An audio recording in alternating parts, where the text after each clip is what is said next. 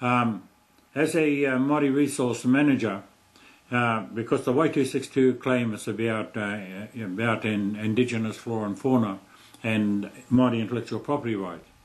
And of course I knew at that time that there was a real lot of prejudice from Pakeha managers and technicians around Māori getting involved in this mahi. You know, they're saying, well, you know, Māori don't have a science, or Māori come up with things like taniwha and that sort of thing, which they found very difficult to handle.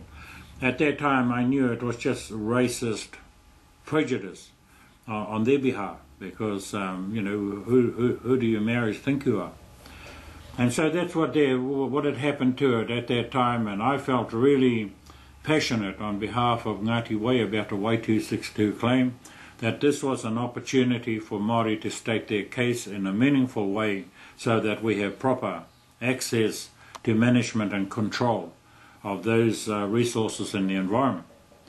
At that time too, it was kind of like a learning curve as well, is that we didn't understand ourselves that we hadn't put some kind of a structure into place for the 6 claimants to make sure that if anybody tutued around with any aspect of the claim, that they would have to come to that organisation.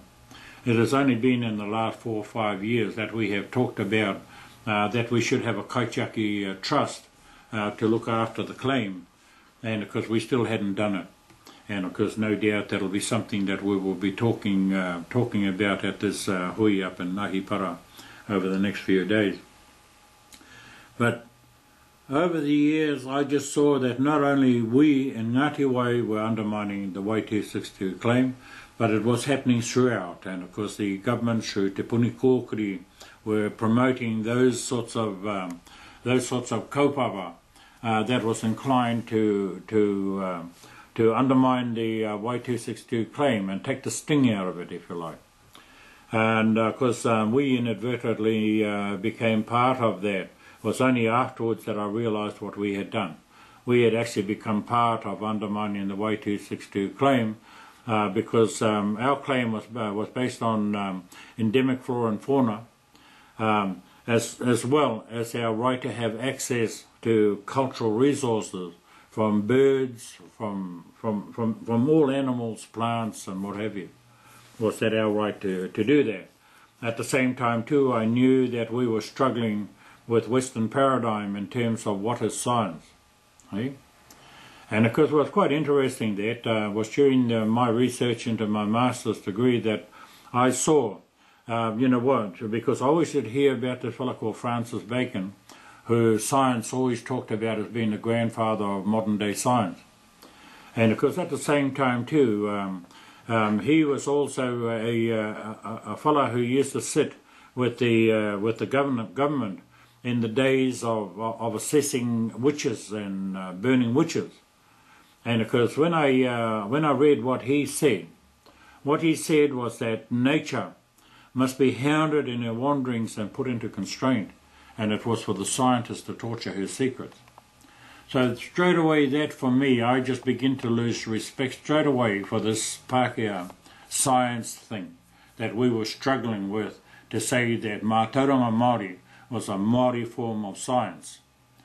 For example, crackerberry, to remove the poison from crackerberry, was that we, you know, like those fellows were so arrogant that they weren't even prepared to acknowledge that what our tūpanas had learnt by removing the poison from crackerberry was in itself a very significant science.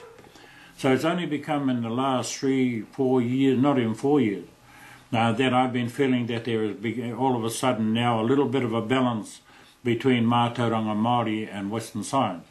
In fact, we have been holding conference. I'm part of the Environmental Risk Management Authority Tangata Whenua group, and because we had our first conference at Te Papa about 4 years ago on tikanga and technology. And so that is, it's been through that we've been able to find that balance for Māori science and Pakeha science. And of course it goes something like this. For Māori, everything physical must be balanced by that spiritual element of the Māori world. from a Māori world view. And so therefore te ao wairua must always become part of our decision-making process. Whereas for Pakeha science, there is no wairua. It is just cold, hard steel. And because after reading that kōrero of Francis Bacon's, I realised all of a sudden how come Pakeha had been able to make such significant advances, if you want to call it that, in terms of technology, in terms of environmental sciences.